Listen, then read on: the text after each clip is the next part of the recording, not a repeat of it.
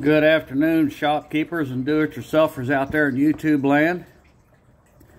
Today we're working on a 2006 Subaru Tribeca B9, and we'll be putting a lower radiator hose and a thermostat in it. Underneath the car, it's the lower radiator hose. This will be the left front of the car. There's a lower radiator hose, and we're replacing it because it's got a hole in the top. And right here is the thermostat housing on the side of the engine. It's a 3.0 liter 6-cylinder flat opposed engine, and some of you guys don't know what that is, but a flat engine like a Volkswagen engine or on a BMW motorcycle, the engine, the cylinders directly oppose one another. So the instead of like a I don't know, what, a 30-degree angle or whatever, they're exactly 180 degrees apart. One cylinder goes that way and the other one goes that way. But anyway, we're going to replace that thermostat. We'll get that housing. There's two 10mm head bolts. Hang on a minute, I dropped my flashlight. Some of you may not know it, but that's why they call it drop light, because you're always dropping them. Anyway, now we're blinding ourselves. Can't never get them cords to twist right. This bolt here and one right up there in the top. So we'll use this small ratchet and break out. My ratchet works pretty fast sometimes. Anyway, there's one of the bolts, and we'll get my pan moved up there, and we'll do the ecological and the economical thing and catch that green fluid. Of course, it was already drained, but in behind the thermostat there'll be, if the thermostat is closed, which it evidently is, there'll be coolant still in the block, so that's why it's leaking. Now we'll get this top bolt loose, and then that housing will come off. Yeah, it's coming loose real nice. Like I say, there's just two bolts, 10mm head. I don't know, there's like I don't know, what is it? It's like a quarter. I think it's like a 7mm bolt. Actually, that's the size of the thread. I don't know. 57 years old and I still don't know what metrics are. Anyway, there's your thermostat up in there. And you can see where the radiator hose blew out. So that's why I'm replacing that. I'm replacing the thermostat because the customer wanted me to. There's not really any particular reason. But anyway, well, let's see if we can reach up there with a pair of pliers, and it's just kind of stuck in there. There we go.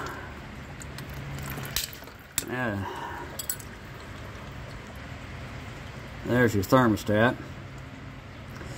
So we want to make sure and put a new O-ring. It goes around the thermostat. Some of them will go in behind the thermostat, or the thermostat will go in and then you put the seal in. But anyway, this has got a groove. It goes, the thermostat goes inside the seal, so it's on both sides. And you can see it's kind of like off center, and it's got a little spitter valve, so you want to put that at the top, and that lets the air bleed out of the block a little easier. And matter of fact, it looks like there's a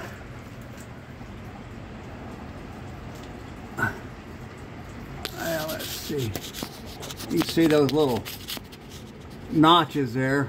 That's gonna That's going to locate it, so it's only going to go a certain way. It'll only go in there a certain way. And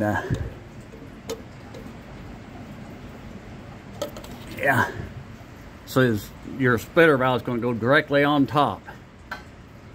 And we'll take and get a pick and go in there and kind of scrape out scale and crust build up so we'll get a good seal. Yeah. Just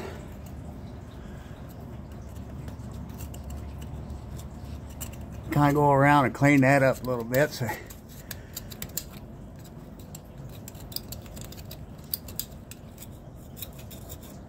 that I don't know what that is. It's antifreeze. It just kind of oxidizes there, sticks to that aluminum like that, kind of cruds up. Just kind of clean that off. And it's your new thermostat. They like to say the splitter valve, it's got a little, see, it's flat there, so it has a little way it lets the, helps bleed the air out of it. See, just like that.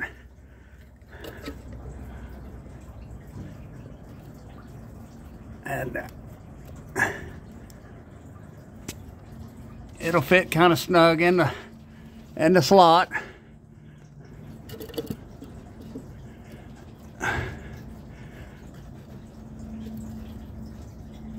I'm gonna have to use both hands. Okay, I got it in there. Took a little bit of warming, but you got to kind of go around and push the seal inward to get it to drop into place. Now we get this spring off. We'll put the pipe back on and then get the hose replaced. I'm going to go ahead and replace this, put this pipe back on, and you can't really squeeze this and slide it over with the pipe on the thermostat, the water outlet, because of this flange right here that comes up, or flare. You can't really squeeze that tight enough to go over that. So I just squeeze it together and pull it out, and then I'll put it on, and then I'll take note of how the hose is clocked and positioned when I take it off of the radiator, and I'll put it on the radiator and then let the hose relax, and then I'll put it up back on this and let the new hose relax on this in the clock or the position that it is less stress. And anyway, we'll get this put back on over the thermostat. And when you get your water outlet pipe on there, thermostat housing, get your bolts in there and come up close to where it's starting to draw it up, and look in there and make sure that your thermostat has not fallen out of its seat. In which case, if it is, you're gonna have a leak, and you'll probably break this housing when you tighten it up. So make sure that everything's setting in there like it should, and the housing is going to set flush, and then you can get your bolts tightened up. Now, keep in mind, fellas, that this radiator tank and hose nipple is plastic. So don't be too aggressive with it, getting the hose off. Best thing to do is get you a good pair of pliers that you can get a hold of the spring clamp and squeeze it together, and then start twisting and pulling on the hose with the clamp in place on the hose. Because just like the other one, you can't squeeze it together enough to get it to slide over this hump that's also duplicated there on the edge of that hose pipe on the radiator.